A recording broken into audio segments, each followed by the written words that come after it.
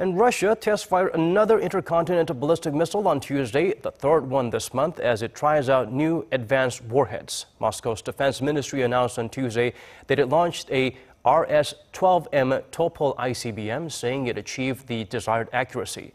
It was fired from the Kapustin Yar testing range in southern Russia and hit its target at the Sary-Shagan testing range in Kazakhstan.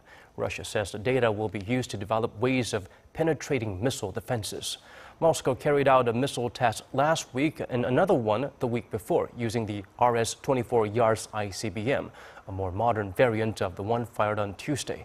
Many experts believe the RS-24 may be equipped with a maneuverable reentry vehicle, which they say could be effective in breaching U.S. missile defenses, and that includes THAAD.